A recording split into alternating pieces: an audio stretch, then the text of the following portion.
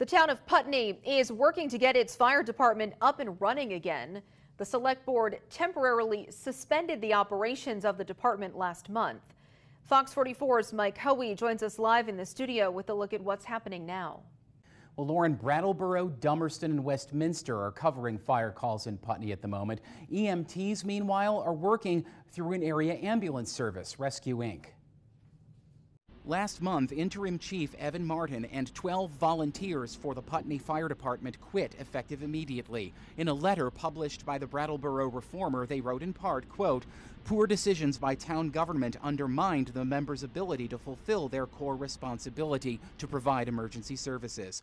Now, back in January, a public safety consulting firm in the state of Wyoming performed an operations analysis of the department.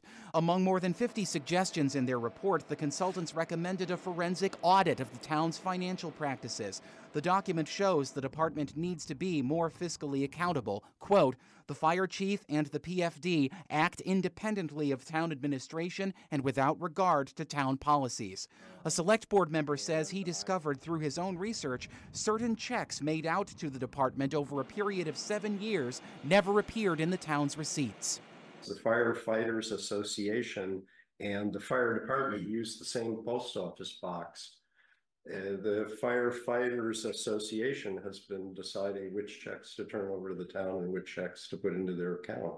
The Putney Firefighters Association is a registered nonprofit. On Facebook, it says its mission is, quote, "to promote the general welfare of the members of the Putney Fire Department and to participate in outreach events." We don't have a functional fire department.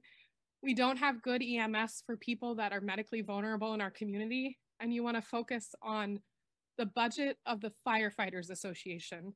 Select Board Chair Eileen Shute believes the lines separating the fire department and the Firefighters Association seem to be blurry. My personal recommendation is that we sit down at some point and craft a memorandum of understanding with the Firefighters Association to clarify those lines.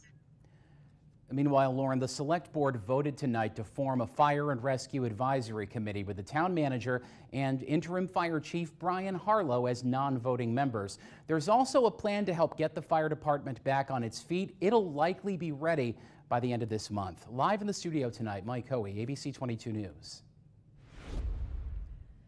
Mike, a 12-year-old was seriously hurt after they were